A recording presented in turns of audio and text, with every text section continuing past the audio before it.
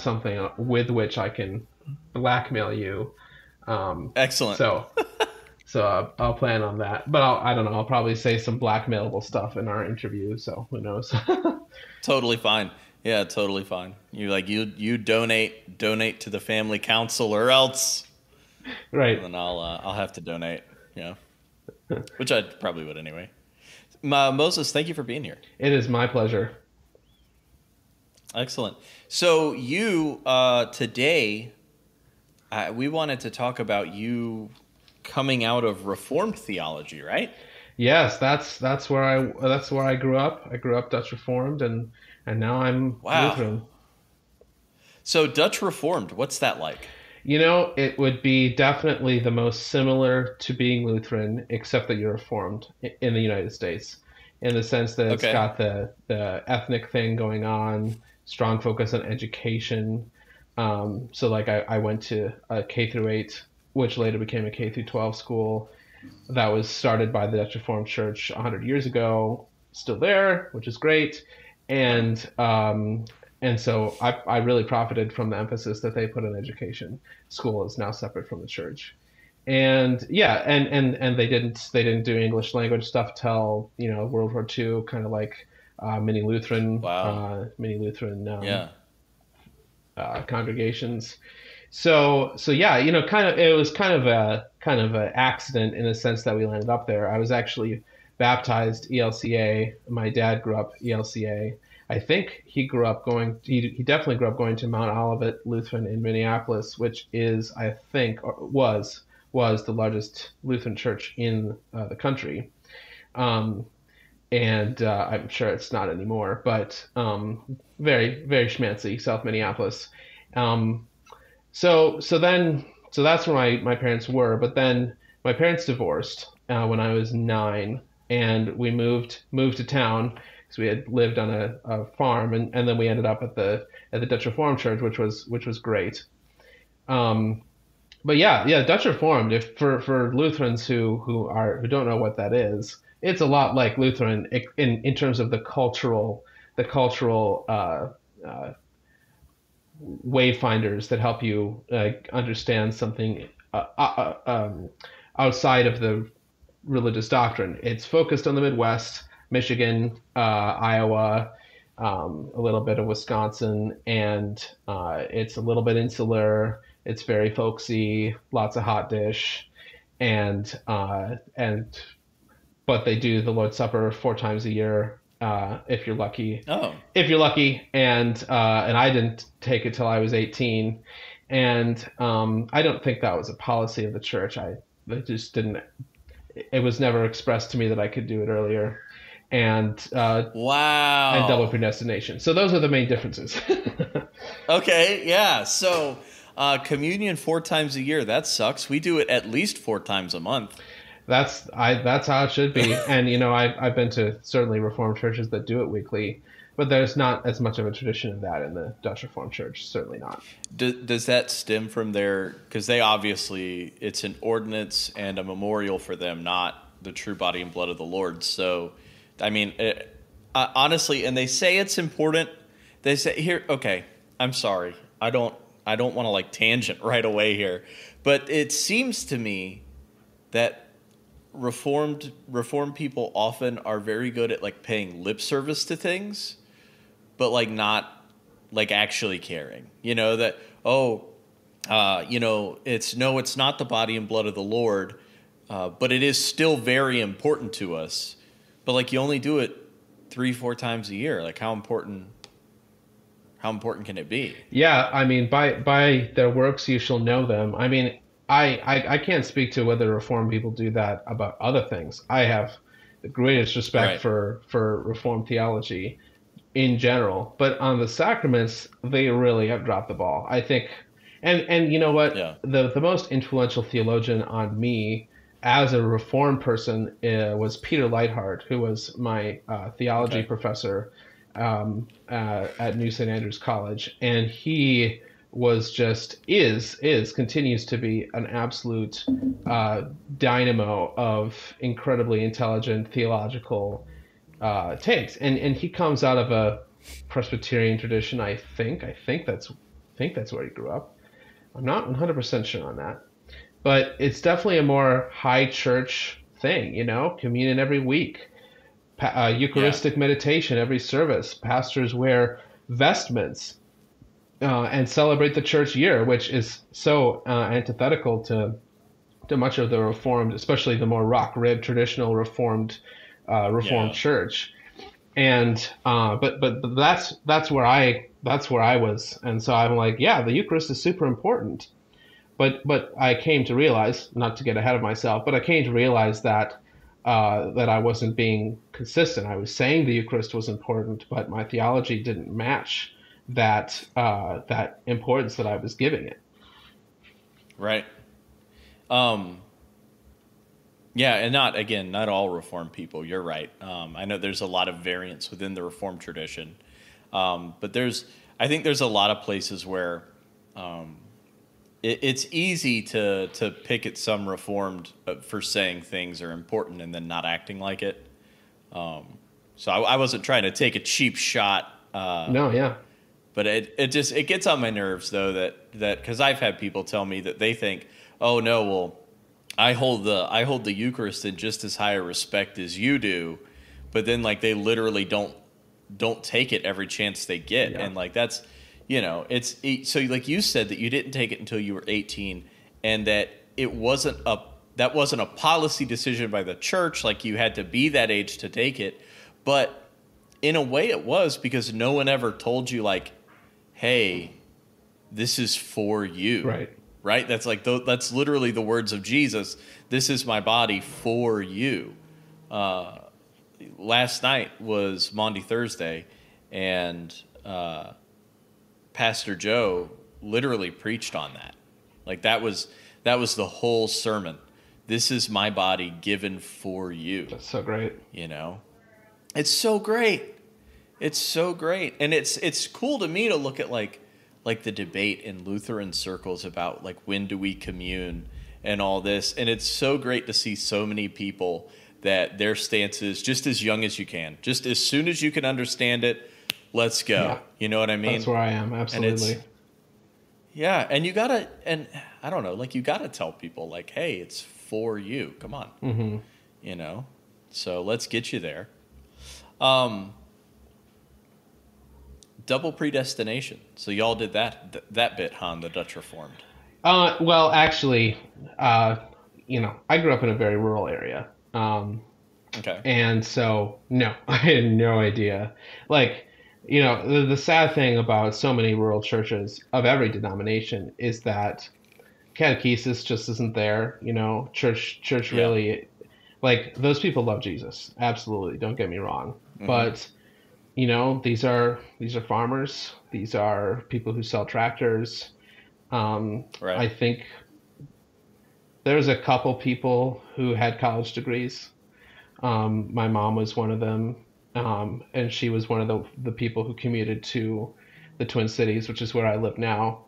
But they're just, generally there was not a culture of taking. There was a culture of taking your faith seriously, for sure. But not a culture, and that generally meant living right, and I'm not knocking that for a second, but it did not mean book learning. It did not mean academic theology. It did not even mean the 5 solas. I don't think I heard that until I went to college. Well, no, that's not true.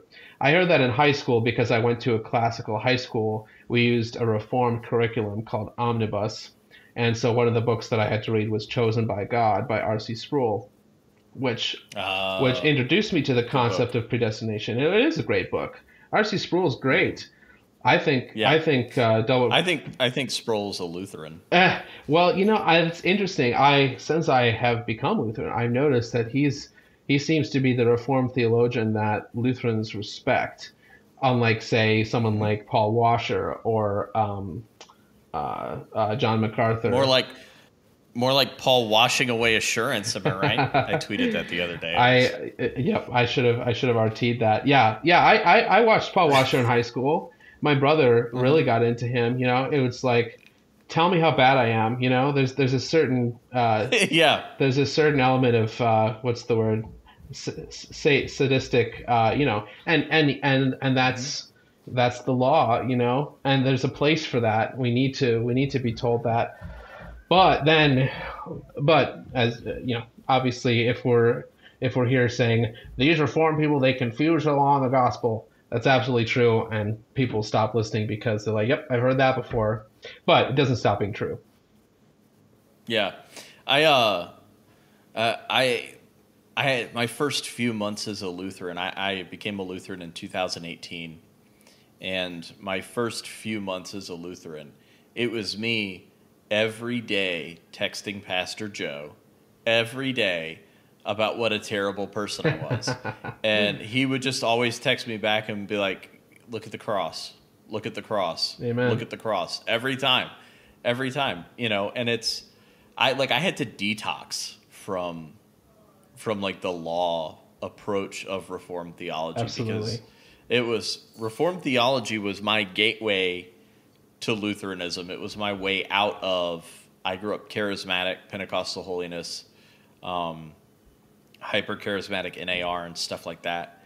And Reformed theology, the intellectual rigor of it, was my gateway out of that theology and into Lutheranism. But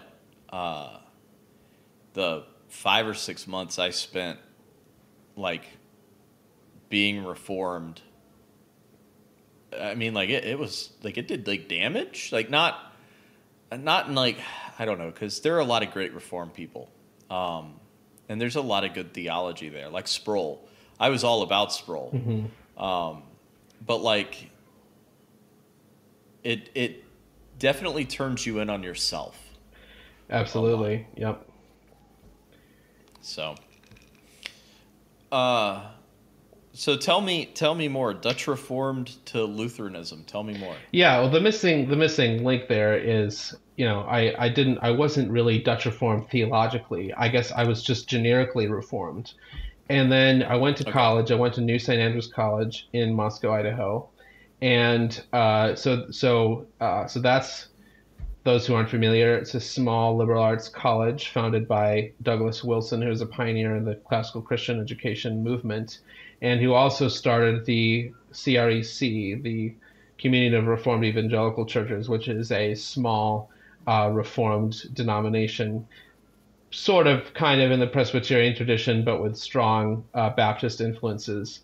And I want to say that a lot of people hate Doug Wilson.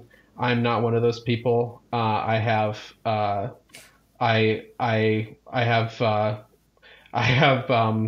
various opinions on his theology and his work in Moscow, but I only benefited from my time at New St. Andrews. That college is great. I recommend it to everybody. Well, I was going to ask if we're talking about the same Doug Wilson that everybody hates on Twitter. Well, the thing is, yeah. I mean, people, I lived there for 8 years. I don't want to talk about, I mean, I'm happy to talk about it, but a lot of the stuff on Twitter is just made up. I mean, it's just completely made up. Yeah. I mean, people think he eats babies, basically. And that's because it's based on, there's a lot of broken relationships, people who really are very bitter against him, and also people who are Christians. And then there's people in the town who are hippy dippy, and they hate him. They think he's a Nazi. And so, I don't agree with his rhetorical approach on a lot of things, which is putting it mildly, in fact. But as I say, I profited from being I was never a member of his church.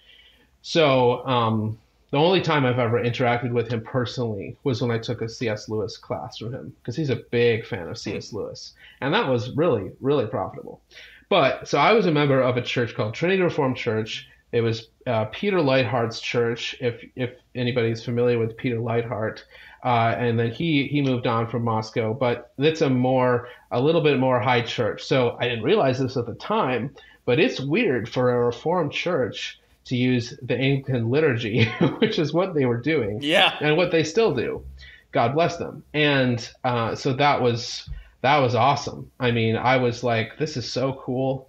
This is so different from where I grew up. The robust singing of hymns, love that. The liturgy, love that. We confess our sins corporately. We kneel, and we take the Lord's Supper every week. So I just love that, and I owe them so much. And that is where I met my wife. Protract. Oh wow. She wasn't my wife then when I met her. Right. I met her in 2013, I think, and then 2014 started to have a crush on her. And she was Lutheran. Um, her Oh. dad is a Lutheran pastor, and in fact, he was a pastor in North Carolina in the Charlotte area for 4 years. Oh, okay. That's right up the road from me, about 3 hours. Yeah, and that's so. My wife has a little bit of an accent. She grew up in Southern Maryland, and then Missouri, and then North Carolina. And so I met her. So she was at the school. There were a couple Lutheran kids at the school. I was and still am friends with all of them, and the different outcomes. So one of them kind of became Reformed. One of them is now a Lutheran deaconess, and then one of them, my wife, kind of did the Reformed thing for a while, and so she and I were Reformed, and we were reasonably happy with that. Um, and I guess what really the thing that became a point of contention was Eucharistic theology, not between Brianna and I. My wife's name is Brianna, but I just I wanted to learn more about the sacrament. So I read what every Reformed confession has to say on the subject, what Zwingli has to say, what John Knox had to say in the Scots Confession. I had read Calvin in college, but reading again the Consensus Tigerinus and the Westminster Confession. My favorite Reformed expression of the sacrament is definitely the Belgic Confession, going back to the Dutch Reformed tradition. The Belgic is great on it, definitely as good as it gets from a Reformed perspective, in my opinion. Also Heidelberg is good too, but Belgic is better. And so I was just like trying to find in the Reformed confessional documents what I felt was the case, which is that I would always go back to the word efficacious. The sacrament is efficacious, and Reformed theology is like, yeah, the sacrament is efficacious. It's a memorial. It builds us up. It's a meal that we're sharing together, and heck, we're it's a spiritual event where we're transported up to the Yeah. throne room of God, which is where Christ is seated at the right hand of the Father, and we go up there, and we go up there, and we join him there. Obviously, There's now, funny thing, when I was considering Lutheranism, I was like, so this is how I understand Calvin's view, um, and that's I think that's a decent understanding of Calvin's view. But Mhm. but most Reformed people are Zwinglian. They really are. So Calvin had this idea of spiritual real presence. That's how it's termed. So not real presence as Lutherans understand it, as maybe some Anglicans understand it, but real presence in a spiritual sense. Now, the word spiritual and the word real, I think, are actually not compatible in that statement.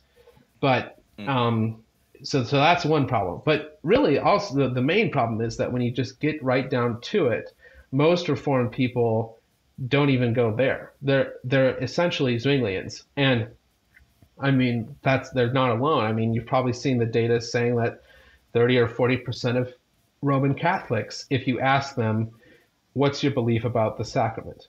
and you give them a couple options, they'll pick the one that sounds like Zwingli. So Yeah. ultimately, it's Zwingli's world, and we all are just living in it. No, I'm just kidding. No, thankfully. Well, no, but really, honestly, I think Zwingli is probably one of one of the worst things to happen to Christianity, just over his sacramental theology, because it is so widespread. There's a couple of things I want to talk about real quick. I want to derail you just a minute. Yeah. First off, you're right. The Reformed do say that the sacrament is efficacious. But for what? Efficacious for what? Like, they just say it as an adjective, right? Like, oh yeah, of course, it's absolutely efficacious. For what? Because I would say it's efficacious for the forgiveness of your sins. Right. That when you take the sacrament, you are truly forgiven. But they wouldn't say that. So what's it efficacious for? Yeah, I never truly discovered that. I would hope that they would affirm that it is for the forgiveness of sins, since the Bible literally says that. Matthew 26:28. Reform people, leave a comment and let me know. Yeah, I really, I don't know. I felt like I was driving a car, and I really liked the car. I'm really into cars. I was driving a car. I really liked the car, and people were telling me what a cool car it was. And then I started realizing things about the car, like the AC didn't work, and third gear doesn't work. It just grinds. Oh, the tires aren't very good. Ooh, the brakes aren't very good. Ah, man, the engine is making quite a funny noise. But everybody's telling me what a great car this is. Reformed Eucharistic Theology, and such a great. And I'm just limping along here, and so at Trinity, which has such a robust, it has Trinity Reformed Church, Moscow, Idaho. Excuse me. It has such a robust Eucharistic liturgy. It's like you're at an Anglican church. I mean, it really is.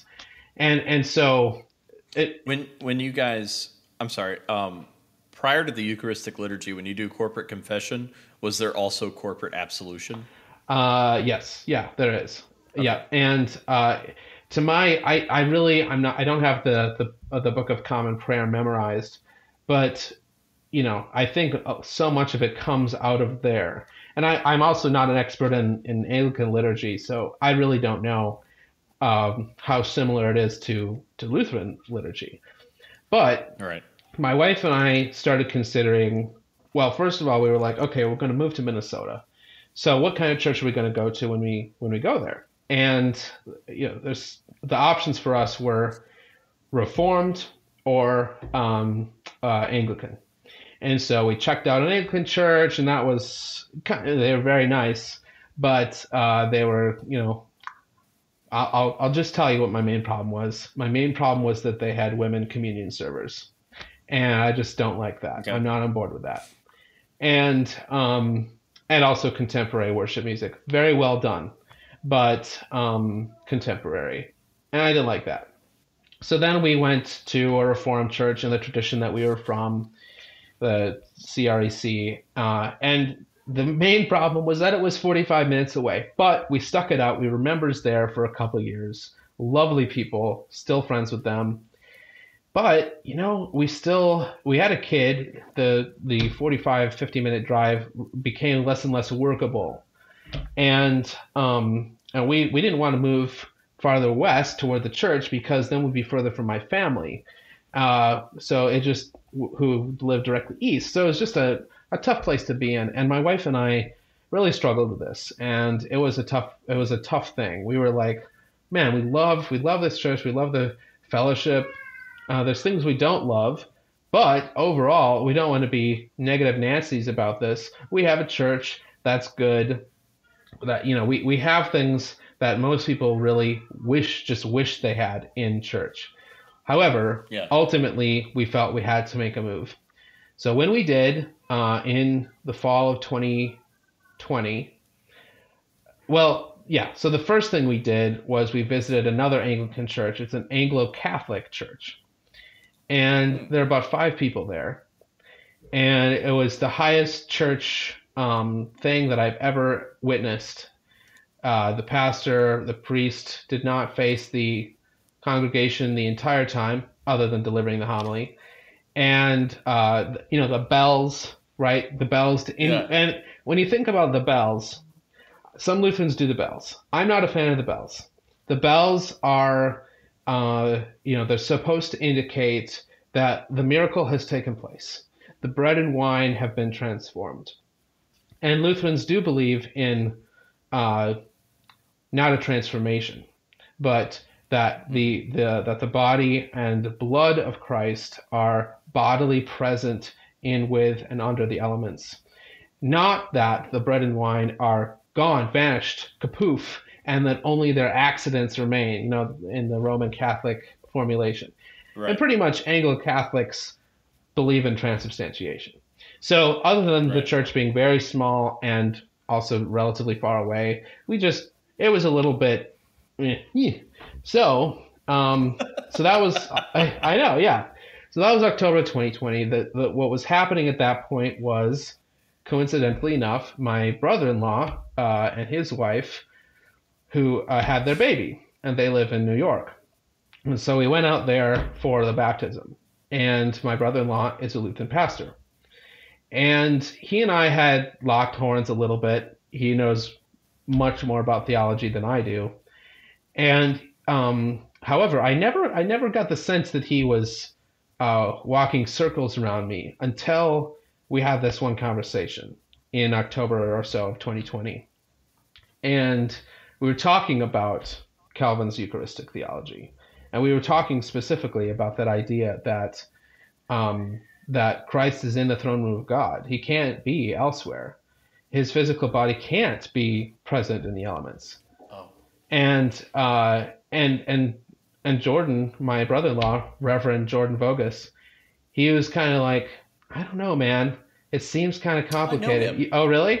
Yeah, I don't know him, but I think I'm friends with him on Facebook. Yeah, he's an awesome guy. He serves the people of Good Shepherd Lutheran in Warwick, New York, and they're blessed to have him. This is my wife's sister's husband, and yeah, so he's just like, I don't know, it just seems complicated. Like, I was like, darn, it does. Like, when you put it that way, I think people think that Lutheran Eucharistic theology is more complicated, is more weird, it's more fuzzy, more diaphanous than Reformed Eucharistic theology. Reformed Eucharistic theology is supposed to be simple and clear and logical, right? Yeah. And I just, at that moment, and since that point, I just had the feeling that Occam's razor cuts Reformed Eucharistic theology, because it is more complex to say that that we are somehow yanked up to the throne room of God because somehow Christ is stuck there, the resurrected Christ, the Lord of all creation, who, just to take the sovereignty of God thing, which Reformed people rightly emphasize, God is sovereign, but somehow Christ, who is God, is stuck. He's stuck. He can't move. He can't come down and be where his people are, except in a spiritual sense. And even that, when he promises, when we get to Calvin says that we are yanked up to the throne room of God, like the canister at a bank. You put it in, it goes. Yeah. And that's what happens to us, supposedly. I'm glad we circled back to this, because I actually wanted to bring this up earlier too. This is the other thing about Reformed Eucharistic theology that doesn't make sense to me, other than it's efficacious, but we use that as an adjective that doesn't mean anything. The other thing that I wanted to bring up is that you're telling me that it's impossible for the Almighty God to be present in bread and wine. That's impossible. Cannot happen. But me, a mortal man, finite in all my ways, dust of the earth that I am more able than Christ, because I can go up to heaven during the Eucharist. Christ can't come down. That's impossible. But me, dust that I am, sinful wretch that I am, I, more powerful than Christ apparently, can go up to heaven during the... That makes no sense to me. Right. That has never made sense to me. Yeah, that was kind of the revelation that I had. It's just like Lutheran sacramental theology is simpler, and not that the simplest explanation is always truest, But the simplest explanation that fits the facts, that fits the promises of Scripture, tends to be that in my opinion, that should be a theological guide for us, to an extent. So so in that sense, Lutheran Eucharistic theology is it's arguably simpler than Reformed Eucharistic theology. Certainly, I would argue that it fits the words of Christ much better than Reformed Eucharistic theology. And it's also simpler than Roman Catholic Eucharistic theology, while fitting the words of Christ arguably better, or certainly no less so than Roman Catholic theology does.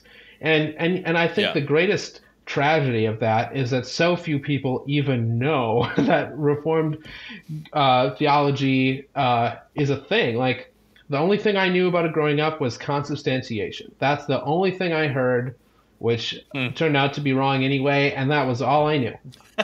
And I also knew something about Wisconsin Synod Lutherans not wanting to pray with me. That was growing up in Wisconsin. I didn't even encounter that, but I just heard about it. And so, we can talk about whether that's a good witness later. But yeah, spoiler, it's not. Right. So I knew nothing. I saw nothing. It was like Schultz on Hogan's Heroes.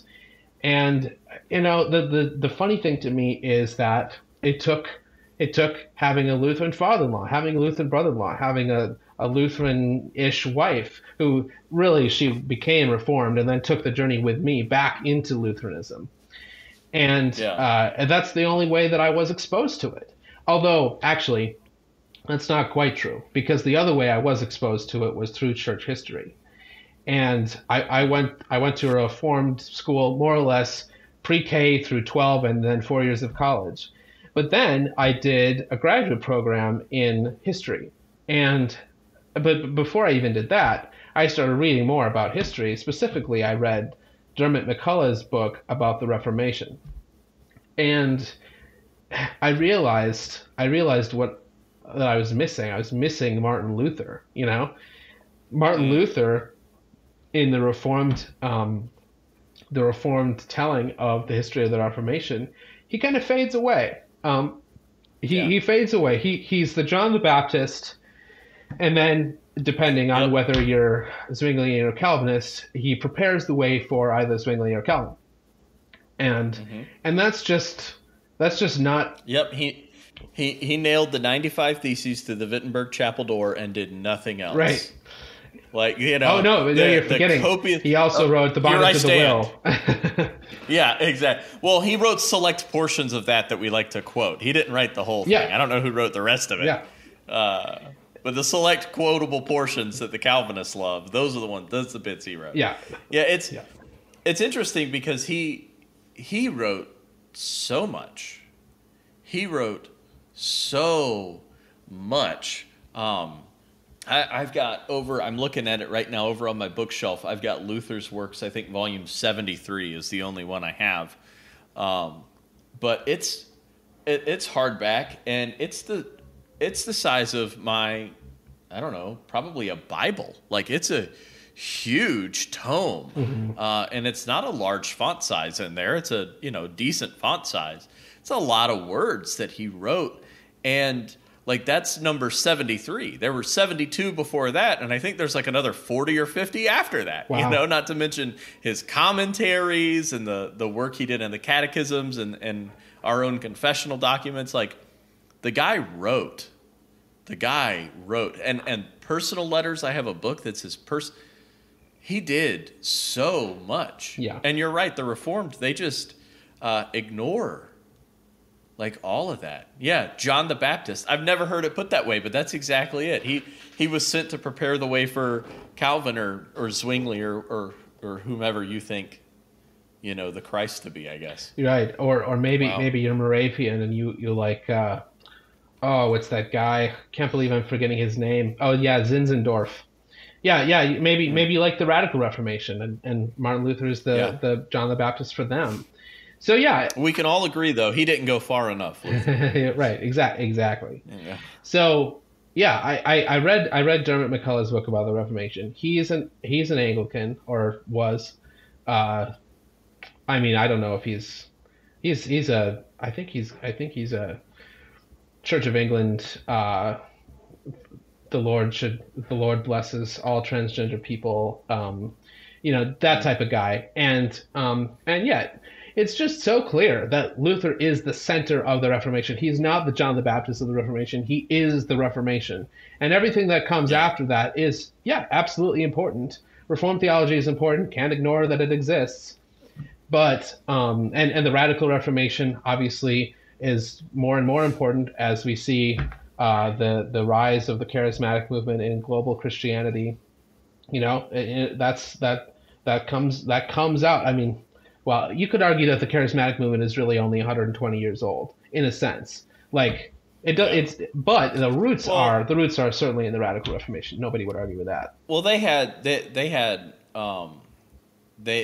had these specific charismatic types at the Reformation that based on my own reading of the history of that are pretty indistinguishable from the charismatics we have today. People claiming to receive latter-day Right? prophecies and Like gifts and moves of the Spirit, babbling and calling it speaking in what's his tongues. name at Munster, where they had the I don't know. yeah, shoot. That was I the don't know. the Peasants' I'm not War, gonna. or like look one of the early problems in the Reformation is the Yeah. enthusiasts, and so yeah, Yeah. absolutely. Luther has to deal with those people.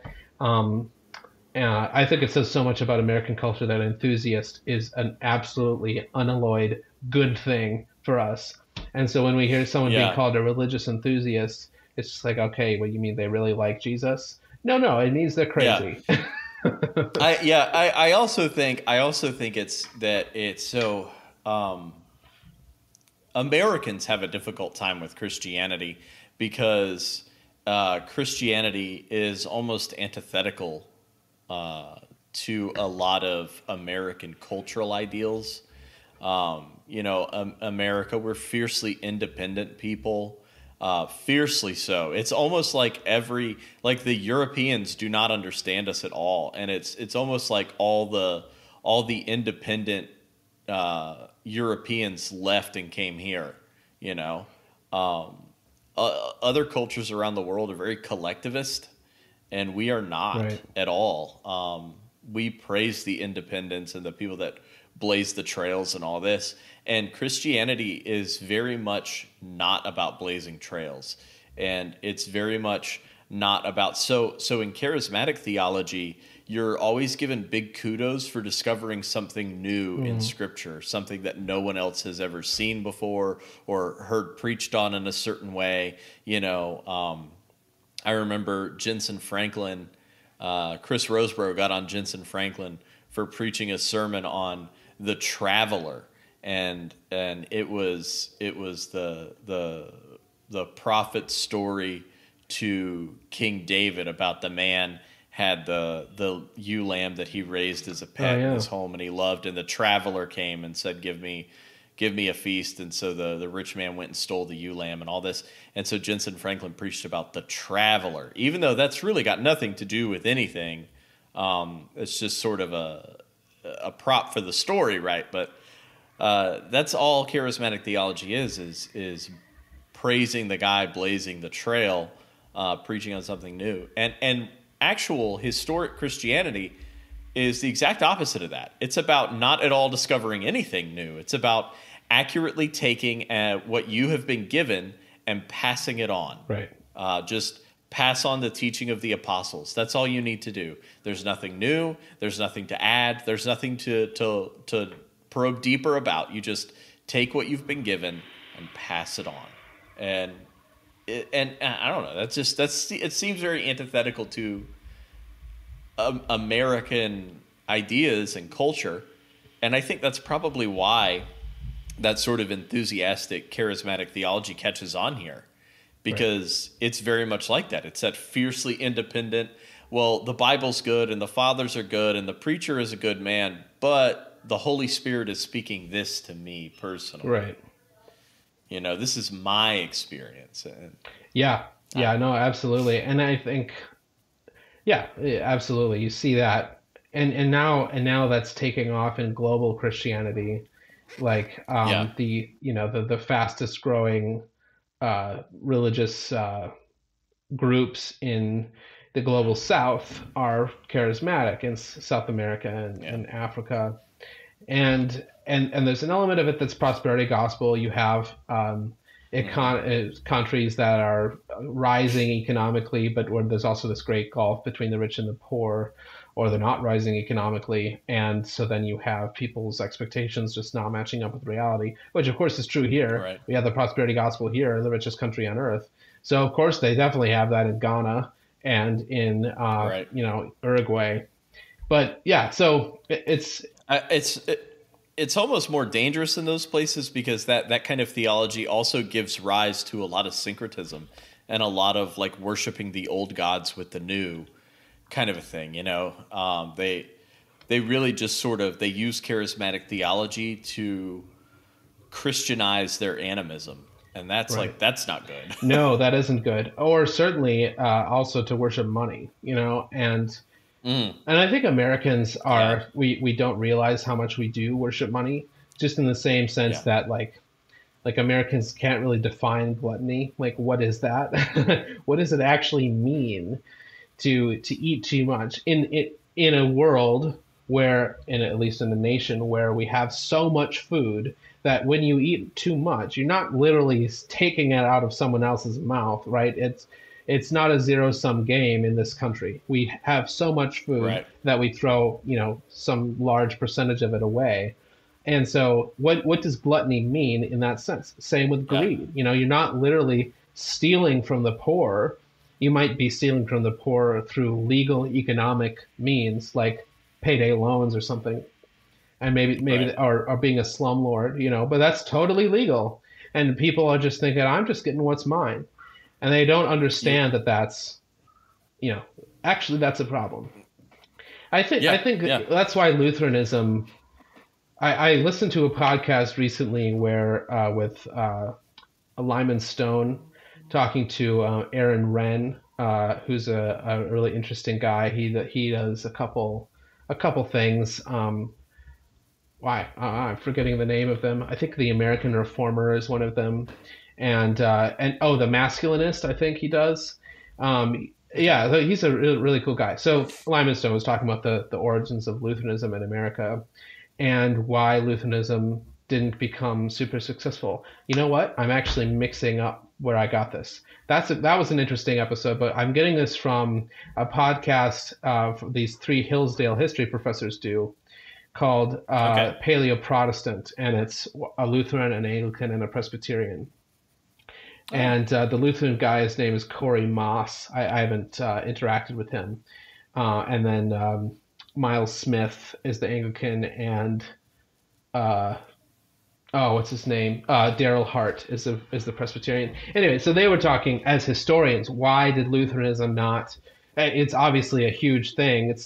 I mean, it's one of the biggest conservative Christian denominations. Yes, true, but it's still it's very geographically limited, and in terms of our growth just isn't happening. I mean, you could say that about every Christian denomination right at this point. The Southern Baptists are, if the Southern Baptists are declining with their huge emphasis on revivalism and conversionism, then and also just demographically, our population is aging and we're not having babies, which are, right, especially the fact that we're not having babies, is pretty much, doom if we don't change things up. But Lutheranism came to America, and yeah, it changed. It became more congregational. Attempted to, and there's been a push me pull you aspect to how congregational is it, in my understanding, which is limited. But it ultimately it never became mainstream. It could never, not in the way that Methodism or Baptist could be, because right, they were the native soil almost, especially, yeah, those two particularly. Presbyterianism also, but never the numbers. I mean, if you look at the Presbyterians, it's like a fifth or something of the size of the Lutheran. the conservative Lutheran churches. It's nuts. Hmm. Not the PCUSA. The PCUSA is big, Right. but it's still smaller than the LCA. And it's just funny. It's funny to think about that. However, I ended up in the same place I grew up, which is the Twin Cities, Minneapolis, St. Paul. And when you're here, Lutheranism becomes a real option. And so it's actually interesting to see. So to finish my story, we started attending University Lutheran Chapel in Minneapolis, which is an LCMS congregation. And the first day we went, I was just like, I told my wife, this is such a breath of fresh air. The liturgy is here, the sacrament is here, the word is here, and it's just, this is wonderful. And we've been going ever since. And it was it's with COVID and there's all this, things were more difficult, but we went through catechesis, joined the church, and it's just been great. One question. Oh, go ahead. I was going to say, what was the hardest thing for you going from Reformed to Lutheran? What was the thing you struggled with? I think that the Reformed are really good at getting people to read their Bible, and they're really good at Bible studies. And now, problem with that is that the church had all these great Bible studies and stuff that were going on, but it was 45 minutes to an hour, depending on traffic, to get there. Right. And so that was just a problem. Now, granted, actually, I remember there was a Bible study that was in the East Metro, which we did go to. But that then became more difficult because it's just difficult to grab your kid and go somewhere once you have kids. So, but yeah, I would say Bible studies are something that the Reformed people do really well. And that's a good thing. I am not knocking that at all. Now, when you say, well, you need to go to a Bible study or you're not saved, if you talk about Bible study as being some type of,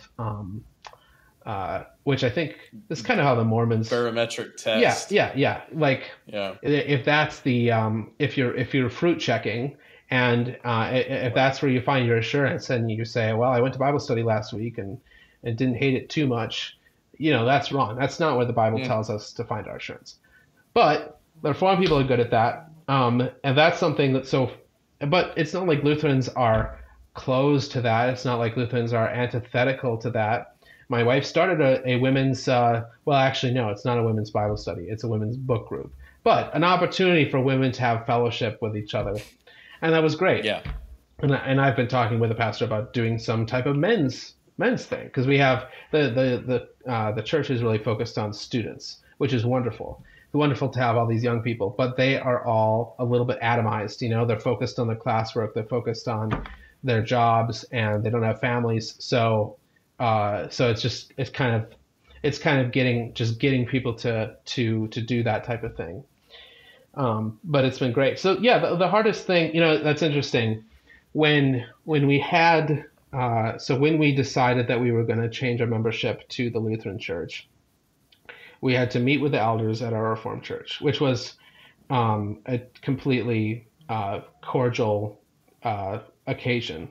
All right. And I'm still associated with pretty much all of those people through work or through other avenues.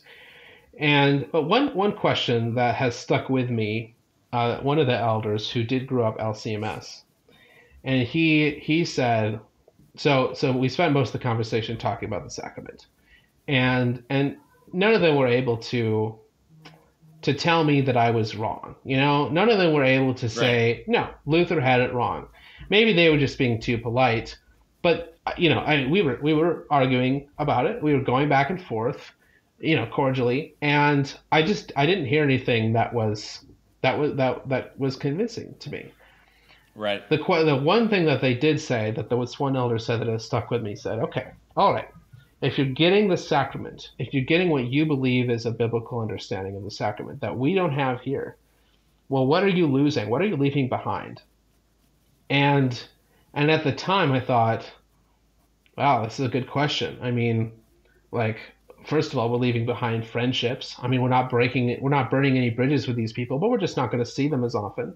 It's always tough. Right. It's tough to leave a church that you really like. And then yeah, like there's aspects of Reformed theology that I'm just not going to be as connected with. Reformed people are really generally just really dynamic. They're always doing something.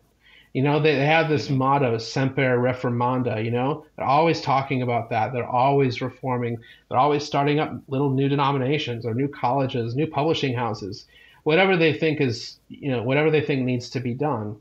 And there's an element of that that's good. But there's also an element of it where they're always looking for something new. There's you know, the next book on biblical theology is just going to be better. It's all automatically going to be better. The next book on the sacraments is going to be better. Oh, you didn't like Leonard J. van der Zee's Christ, Baptism, and the Lord's Supper, classic Dutch Reformed take on the sacraments. Well, the next book will be better. There'll be another. You find another. There's so many books. Reformed theology is about books, and there's always another book. Read this other book. You'll you know. I find in Lutheranism it's often the other way. It's often the other way. It's like, oh man, you didn't like Brian Wolfmueller's book? Go read, you know, CFW Walther. Oh, you didn't like him? Go back another 200 years and read that guy. Interesting. I think that's true. Like, you know, the Westminster Confession of Faith is like this. You know, if you don't include all the explanations and stuff. But this is the Book of Concord, you know. This is the small edition, right? Like the Concordia edition is bigger. This is the LCA edition. Who knows what they took out? No, I'm just kidding. This is complete. Half of it. Yeah. In fact, they actually didn't take anything out. The ELCA edition, it's the exact same, but they put an asterisk at the end of every sentence. And then at the very back of the book, the key just says, you know, if you want. Right, exactly. It's actually interesting. I got this copy used, and it was a pastor studying at an ELCA seminary in Iowa, or a seminarian. Huh. And I have to, in the 80s, and I have to say, he underlined all the right things. And I just love that when I buy a used book, and the stuff in it that's underlined and circled is like really useful to me. Because it helped me get through this book, to be completely honest. It's quite long. So yeah, Lutherans, and I think there's a broader movement in the church, not among everyone, because I think there's two directions. The center cannot hold, Remy. So people who grew up in this Baptist, non-denominational background, if they get an itch, and if they decide this isn't cutting it for whatever reason, then there's several directions they could go. So they could go full Pentecostal. They could go full charismatic. I don't know what the term that they prefer is. And I've seen people that I know do that. Actually, that's not true. I don't really know anybody who's like full speak in tongues type of thing. I know people who go to that type of church, but it's more like, it's not because of the tongues thing and the weirdness. It's because they want something dynamic and new and friendly with lots of activities for kids. The other side, the other thing that people might do, basically it's the megachurch thing. Why do people go to megachurch? Because they have a bunch of locations. It's convenient for the kid, and they have, you know, a million things for the kids to do. Because megachurches know if you hook the kids, the parents will come, right? At least that's their strategy. I don't know if that works. Then there's people, maybe you know, I certainly know, it seems like every type of high church Protestant I know is flirting with going Roman Catholic or Eastern Orthodox. And I know plenty of people who have made this. I know Eastern Orthodox converts, I know Catholic converts, and probably the biggest single piece on that Venn diagram is people who grew up, and for me, just in my circle, people who grew up Reformed or non-denominational Baptist. They were certainly Reformed / Presbyterian in college, and now they're Anglican, because Anglicanism is this thing that can become all things to all people, and it really Thank you. Yep. I love my Anglican friends and family members, but that's what it is. Yep. You have the third. Go ahead. Go ahead. You have the. So like you have the 39 articles. It's. Talk about short. It's very short. And to my knowledge, there is no other binding catechetical document that they have. And not even that. I've told this story on this podcast 3 or 4 times now. I'm going to tell it again. It's literally my favorite interaction that I've ever had with an Anglican. It was on Twitter, and I always say, the people become Anglican because you don't have to believe anything to be an Anglican. You can believe whatever you want and still be an Anglican. And a guy said, well, that's not true. He said, I'm an Anglican, and that's not true. I said, do you have... is there any kind of absolute binding confessional document you have? He said, well, absolutely. We have the 39 Articles. And I said, great. Do you believe the 39 Articles? He said, well, me personally, no, I don't subscribe to them. But you're still an Anglican. Thank you. Thank you. Oh, that's perfect. Yeah. No, and yeah, and the thing about, they talk about the zeal of a convert, right? So a lot of the Anglicans I know, heck, almost all of them, are Anglican converts. And so, you know what? They love Jesus. They're not weirdos. You know, they love Jesus. They wanted to find a place where they could have the historic faith of the church, and they like doctrine too. You know, they like N.T. Wright. N.T. Wright's an Anglican theologian, and yeah, he is, absolutely. But N.T. Wright is wrong about Paul, so there's that. But also, N.T. Wright is not, you know, binding on anybody's faith. I'm so glad that you have N.T. Wright. I think I have. It's downstairs. I have N.T. Wright books. I like him. I read one book of his. I'm going to forget. I think it was called Jesus and the Victory of God. That blew my mind. Okay, he's great, but you can't have a theological tradition that's upheld by one guy. You know, and I'm not, even a bunch of guys. Maybe like Robert Capon. Maybe I don't know if you've heard of him. He's another 20th century Anglican divine. Or heck, C.S. Lewis. Become Anglican like C.S. Lewis. That's great. But I love C.S. Lewis. But the thing is, there's not enough meat on that bone. You know, for me, and just like, and Anglicans would deny this up and down because they create their own meat. You know, they take some veggie burger and they put it on. No, I'm teasing. I'm just. You heard it here first, folks. Anglicans are the veggie burger of Christianity. Oh no. So I find Christians making one of two progressions. They're either going more charismatic or they're going more liturgical. Now, my question is, why don't more people see a liturgical LCMS church or AFLC or AALC or whatever as an option for them? Now, there are a couple reasons why. Certainly, first of all, it's that these people tend to be in coastal cities and they tend to have advanced degrees, whereas Lutheran churches tend to be in Midwestern small towns, and the people don't tend to have advanced degrees. I mean, I live in Lutheran heartland, and I go to one of, as far as I'm aware, 3 or 4 confessional Lutheran churches in this entire city of 4 million people. Wow, yeah. It's just nuts. And well, actually, I don't know about the Wells and the other small churches, but there's only 4 confessional LCMS churches here. Now, some of them are very large, but and the ones that aren't quote unquote confessional, you're still going to get the Word and Sacrament. You're just also going to get probably relatively bad contemporary worship music. Which, if you're someone who's wanting to convert to something different than your Baptist-Costal background, and you want something new and different, then that's not going to appeal to you. There's an aesthetic element to it, and I'm not saying that that's bad. That was certainly an element of it for me as well. So, but I want Lutheranism to be.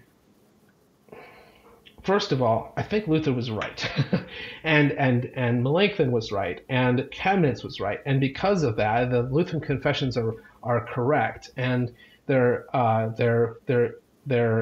true because they reflect the truth of Scripture, and since I believe that, I want people to become Lutheran. So, because I want people to become Lutheran, I want Lutheranism to be more attractive to them, and for most people, I think that Lutheranism The main problem is that it's uncool. And I'm not suggesting that Lutheranism should go chasing after pop culture, not pop culture, chasing after cultural relevancy. If it did that, we would be talking about transgender pastors within 10 years. You know, like that is, you Right. cannot chase cultural relevance. However, I still want to, in my personal networks, I want to show people who are Reformed or Anglican or whatever. I want to say, you know, Lutheranism, if they express to me, I'm just not loving where I am, I want to be a cheerleader for Lutheranism. And it's interesting because I've actually seen a couple results to that. Now, my parents were going to Dutch Reformed Church, as I mentioned, and now they're going to a Lutheran church. And I didn't have, it was independent from me. I didn't really have discussions with them about it. And you know, who knows if that's where they're going to stick long term? But I think that's cool to see.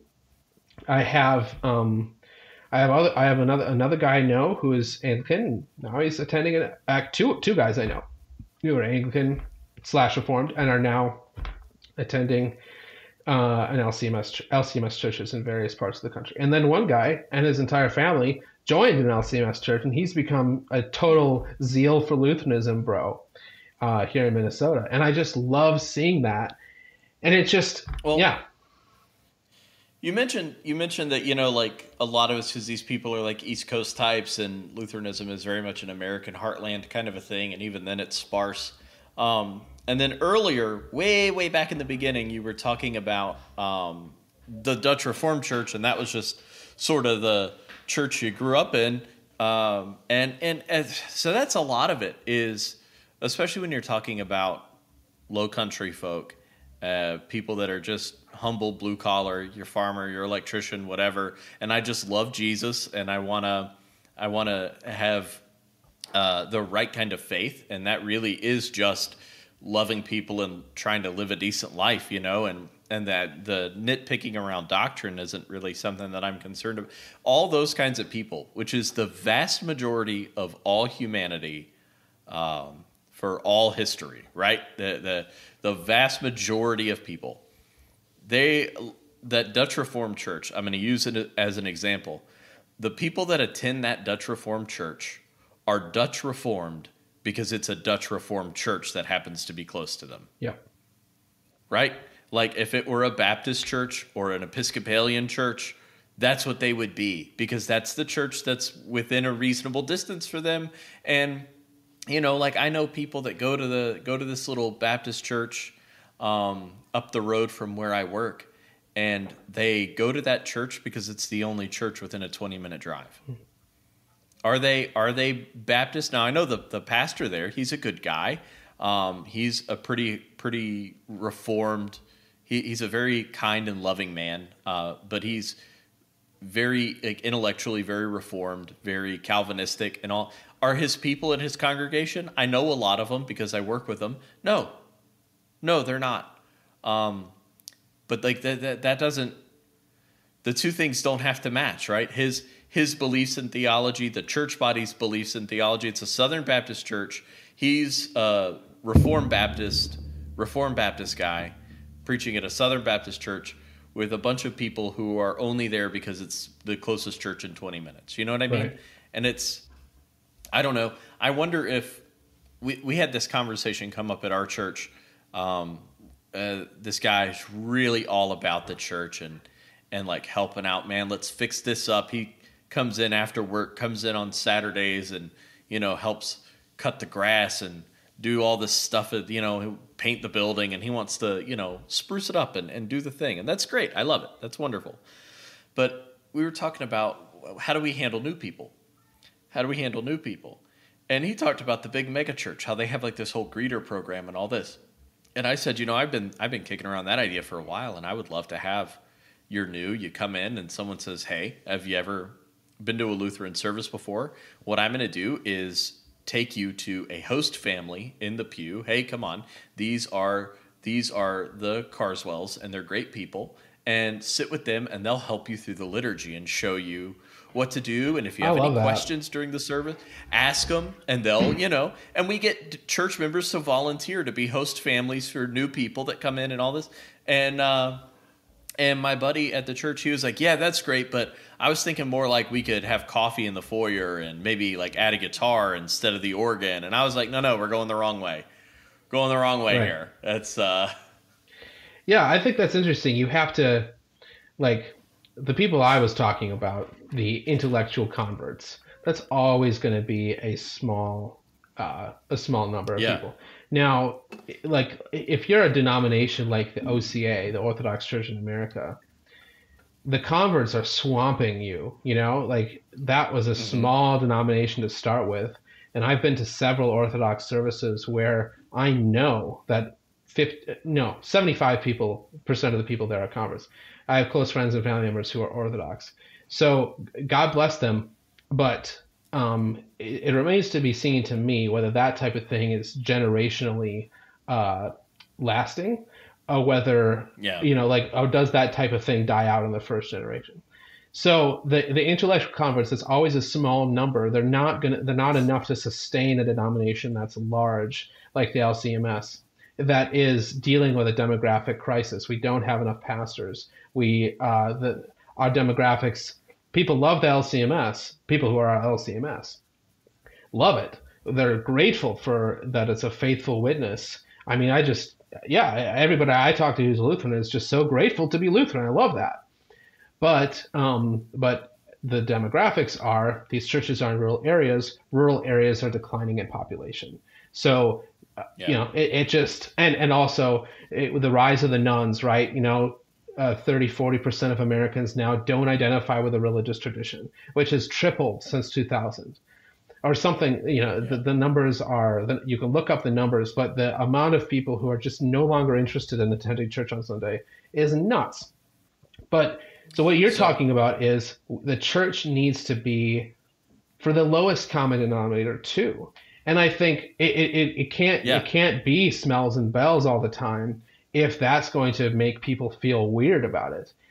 And yet, on the other side of it, you can't make it be a mega church, a weird, just screens and fancy carpet and chairs, and it's like a Justin Bieber concert. And I think the small catechism is really helpful there, because Lutheranism is not this. It does not have to be this complex, heady intellectual thing, which both Reformed theology and Eastern Orthodox theology are in their separate ways, right? Yeah. Lutheranism does not have to be that. You don't have to be a genius or some kind of PhD to come to the table and understand what's going on. Right. So you have, and as you say, that is the majority of people who want to come to church. They're not head cases like me. Lutherans do not have to read the Book of Concord to be Lutheran. You should, but you really just have to read the small catechism, subscribe to that, talk to your pastor, go through catechesis, and bam, you're Lutheran. It's not hard. There's a Hindu guru in India that I ran across about 10 years back, and just seems like a really, honestly, kind of wise and loving sort of dude, which I imagine, once you're 70 years old and a Hindu guru, like you kind of get that way, I guess. But he had this idea that all of nature was interconnected. And so they had these dry rivers running through his province in India, that all these rivers had dried up. And so he said, well, you need trees. You need trees. Because if you ever notice, a healthy living river has a lot of trees and plant life growing along the banks because, the water feeds them. And everybody told him, they said, well, Guru, you can't have trees because there's no water. And he said, no, you don't understand. It's all cyclical and interconnected. And if you plant the trees, they will draw the water.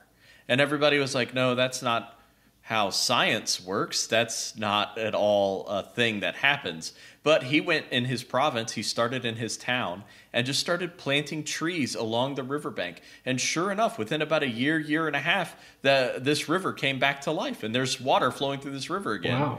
Wow. Yeah, because he was planting trees. And, trees that were supposed to be there, that would be there if there was a river. And everybody's shocked by this. But I think there's something to that. And I think that we can solve a lot of our demographic problem in Lutheranism by planting trees along the dead river, right? We're saying, oh, we don't have enough people. Our churches are shrinking. What do we do? Should we change our worship program? Should we update the liturgy? Should we do this? Should we do that? No, I think we should plant more churches. I think if we went into these rural areas where we don't have a presence or where our presence is dying off and we planted more churches, I think we would have a bigger presence. I think people would come if, we were around for them to come to. I think we need to start planting trees along the dead river here and just start putting up churches, man. Yeah. And I know it's like tough.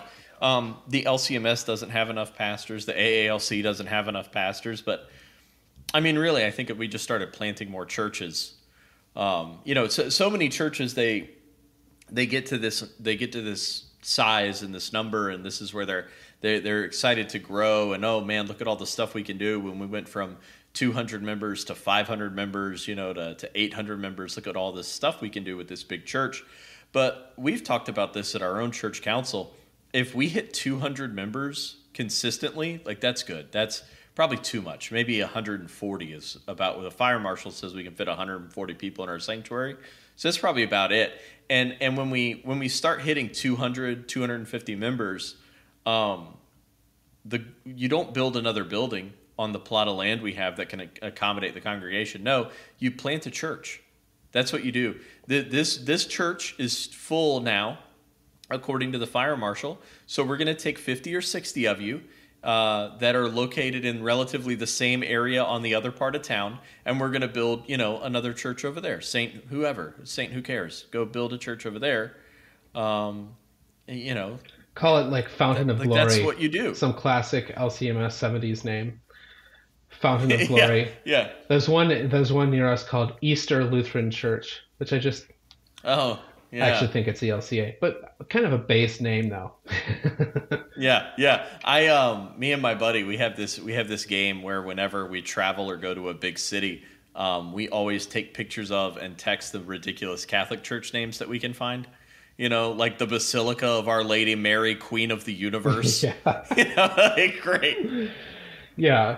I don't remember what somebody was talking about on Twitter. They said some social problem that we have, and Catholics are like, oh no, it's okay now because Pope Francis has consecrated that problem to the Immaculate Heart of Mary. What? What does that mean? First of all, and second of all, I don't know how that's supposed to help. But anyway, Yeah, I have some Catholic friends. I'll ask them and see like what that's supposed to do, because I'm sure. So this is where the Catholic and the Reformed actually have a lot in common. Catholic theology, while oftentimes when it comes to their Mariology and other things, it's not very biblical. It is very logically consistent. Oh yeah. Very like you see. I had a Catholic priest explain to me the Immaculate Conception of Mary, start to finish, and it makes a lot of sense. And none of it is like not biblical. Like none of it contradicts the scripture. None of it's in there, but it all does sort of make sense. We start with Mary as the new tabernacle, and we kind of move from there, and we make these logical conclusions. And, it all makes sense, I guess. I don't know. I would almost, the way he explained it to me, I'm going to get in trouble. Here we go. I'm a bad Lutheran. I would almost chalk it up to adiaphora. Like, if you want to believe that, you can, I guess, because I don't see anything in there that's like explicitly anti-scriptural, other than maybe, all have sinned. I would say probably applies to Mary as well. But anyway. Interesting. Moses, thank you for being on, man. It's my pleasure. I really appreciate what you're doing, interviewing people who, I don't know. I mean, what am I? I'm just a convert. I'm a Lutheran. I have no axe to grind. I'm not angry at anybody. I just love being a Oh, give Lutheran. it time. Right. No, no. I don't love the people. I don't hate the people that I left. I don't Right. have any bitterness against them. I'm just grateful to have found a place where the Lord's Supper has the meaning and baptism. The Lord's Supper and baptism have the meaning that Christ gave them from the plain meaning Yep. and clear words of Scripture. I'm just happy to be here, man. Is there anything we can plug for you? Anything you want to promote while you're here? Well, I don't know when this is going to be released, but I'm going to be giving a talk on May 7th, I think, in here in Minneapolis. I don't know if it'll be recorded, but if anybody's local, I will post a summary on my blog, which is mosesbratrud.wordpress.com, and I'm going to be giving a talk about my dissertation. And my dissertation is about religious doubt in the Victorian era, and Wow.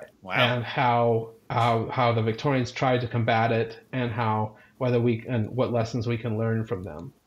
And so I'll be giving a talk about that at the Davenant Institute, Twin Cities Convivium Irenicum, May 6th and 7th. And there are tickets available. So if anybody's local, check that out. I would love to meet any of your listeners who are in the Twin Cities. It's a kind of the Davenant Institute is this ecumenical thing. It's mostly Reformed, but there's a bunch of Lutherans and Anglicans involved now, which is great to see.